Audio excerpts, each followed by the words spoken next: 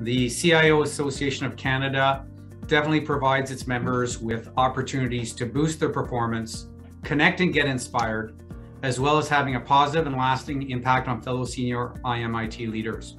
And this is why we have John here today, and we're so fortunate to have him. There's so many burning questions though, John. I just want to get right into it. I'm going to start with one that maybe you're asked quite a bit, but our members were definitely, when we polled them, said they were very interested in this. Can you tell us a little bit about your journey as a Canadian tech leader at BlackBerry and how you pivoted the security software company that it is to what it is today? Very nice to be here and have a chat. The CIO Association of Canada is probably one of the more important constituents of BlackBerry. Canadian companies, and it tends to be a little understated. We do a lot more stuff. And actually, Canada has a lot of technology and done a lot of good stuff that globally isn't really well known enough. I jokingly tell some of your colleagues in the government, when I go to APAC, for example, where the top 20 countries represented, when you go to APAC and you look at the Canadian display in the exhibit hall, what do you normally see? You don't see technology. What you see is clean air and clean water. You see this picture of nice looking running streams and a lifestyle and an environmental.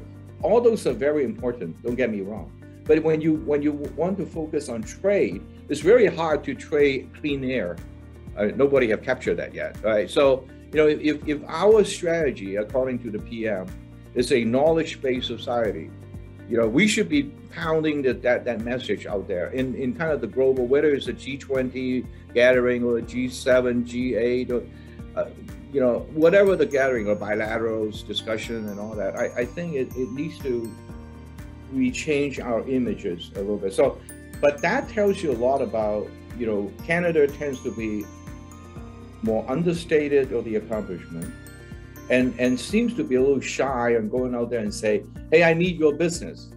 Give me your business. And now you compare to the neighbor in the United States, there are more people in the Commerce Department and the State Department pushing the American brand, everywhere in the world.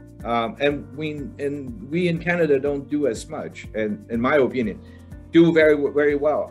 The Ministry of Foreign Affairs always help us anywhere in the world. I have no qualms about that.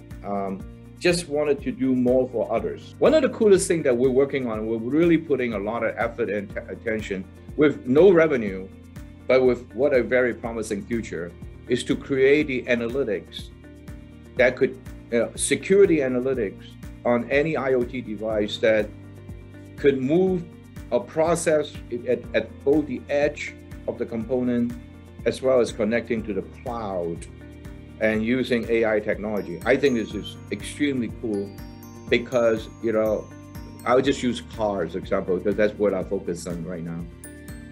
Your car will be your new future wallet.